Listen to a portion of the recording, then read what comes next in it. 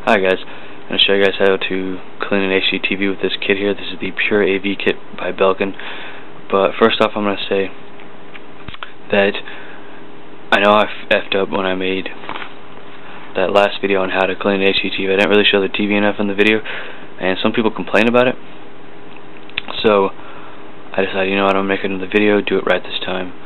I don't know why that turned out that way. I think what happened was I was in a rush to make it, and I sometimes get in a rush to make videos, you know, because I want to keep my viewers here, subscribers. So yeah, anyways, without any further ado, I'll talk about this more and shut up about the past. Anyways, as I said, this is the Pure AV kit by Belkin. Affordable kit. I think it comes with just these two things here, and the microfiber cloth and the cleaning solution, to be exact. Very soft microfiber cloth. This kit can be used on monitors, LCD plasmas, and CRT TVs, which is cathode array TV, something like there in that closet there. Old tube TVs, you know what they are. Hopefully you do.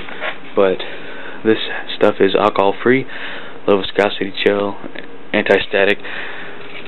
Now you do not want to use a Lysol or any type of cleaning agent with alcohol in it on an LCD or plasma television. It will ruin the picture. I've heard of people having a rainbow effect on the picture of their TV, and that's just not good at all. So I'm going to show you guys how to do this. I'm not going to do it, but I'll just demonstrate it.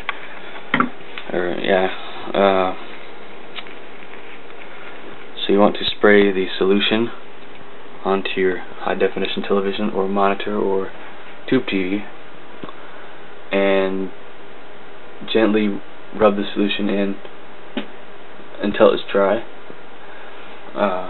You don't want to rub it pretty much in until it's completely dry. You don't want any streaks or smudges or anything. You do not want to spray it on and leave it on. Just let it soak, or just let it set on the screen. That's not how it works. You will want to stay away from the edges of the product you're using this on. It could ruin the picture. I've heard of people having rainbow effect going through the TV, dim or off colors because the cleaner has gotten on the inside of the TV, the board, or if it's even, you know, it can happen. But after you do that, you should have a really good picture. And I know I do. I did it. Used this cleaner on this television probably 3 months ago, and it's really not all that dusty.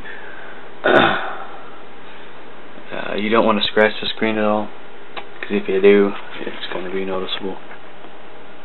But yeah, this has been a long-awaited video. I'm kind of taking a little break from videos, just, you know, catching up on things with family and friends and stuff like that, and watching movies, of course. And if you look at my